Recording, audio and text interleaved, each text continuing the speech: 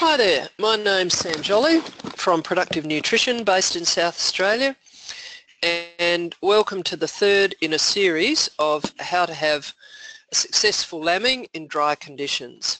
And this session's going to be devoted to talking about some supplementation strategies.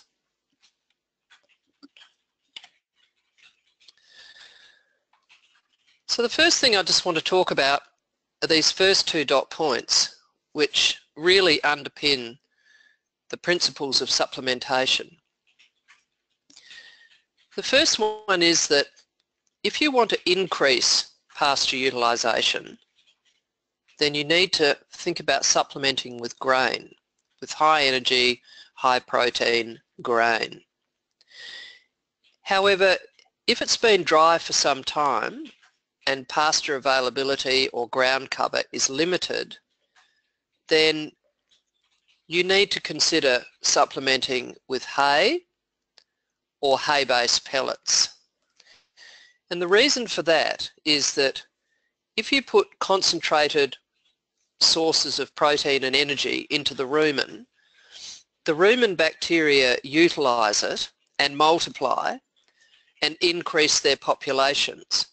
And so what tends to happen, and you will have seen this on dry feed paddocks or in stubble paddocks if you're using urea blocks, is that when you put those blocks out there, when you put those concentrated nutrients out there, that the rate at which that dry feed disappears markedly increases. So if it's been dry for some time and you're trying to preserve ground cover, then one of the worst things you could do is supplement with grain. However, if you provide protein and energy in the form of hay or hay-based pellets, then the rate at which that dry feed disappears will markedly slow. So that's a pretty important principle to think about when you're trying to manage ground cover in prolonged dry seasons. The next consideration is, what are you chasing? The first in this series, we looked at the nutrient requirements of 60 kilo ewes and how they increase as pregnancy advances, and how they also increase, that is in terms of intake, energy requirements and protein requirements, between single bearing and twin bearing ewes. So the first question is, when you're thinking about supplementing, is what is it that they're lacking? What do they need?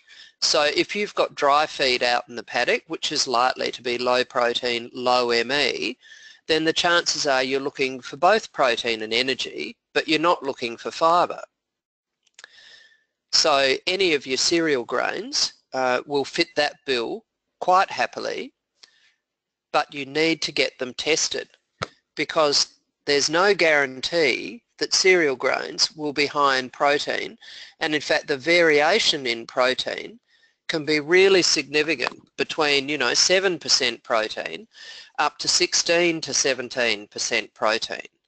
So from an economic perspective, getting a feed test is the place that you ought to be starting when you're thinking about supplementing.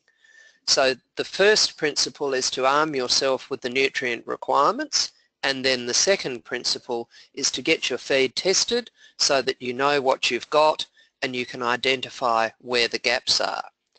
So whether or not you're supplementing with urea and molasses, in the case of Queensland, or on the East Coast, you've got good access to corn, whereas in southern Australia it's more likely that you've got access to legume grains and cereal grains as a more cost-efficient option. Also, more on the East Coast, you tend to have access to cottonseed as a really good source of protein, energy and fibre.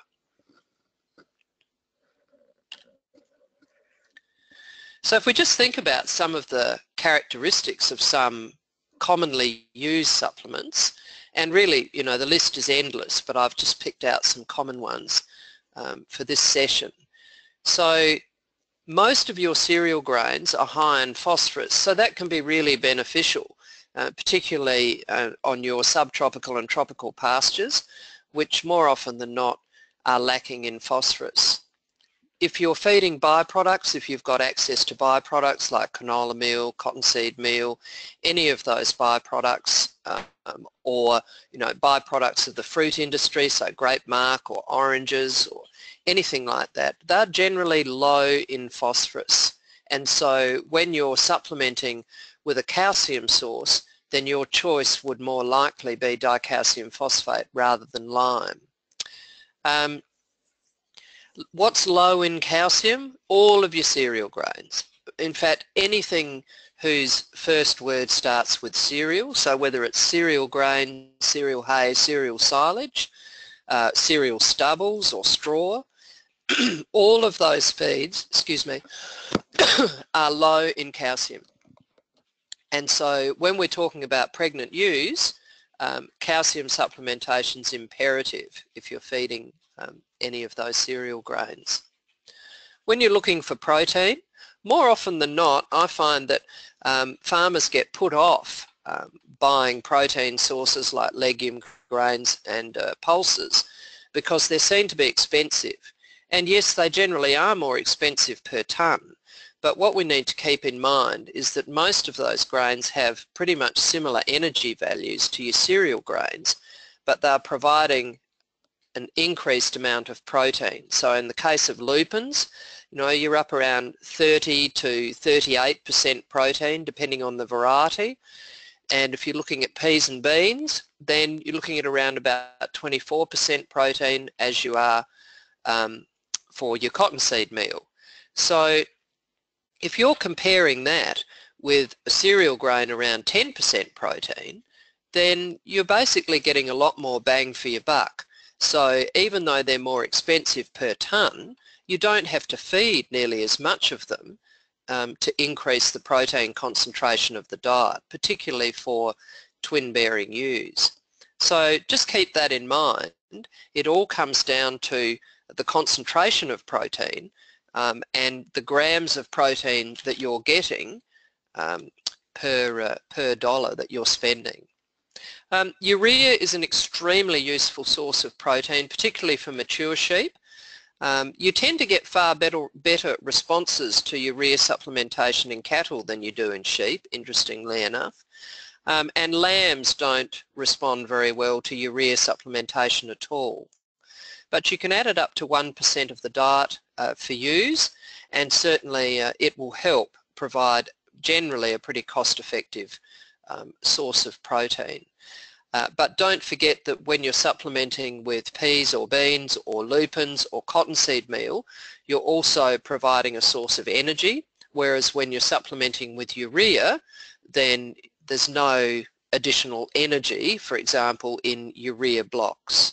So just keep that in mind, particularly if you're trying to increase body condition on those ewes.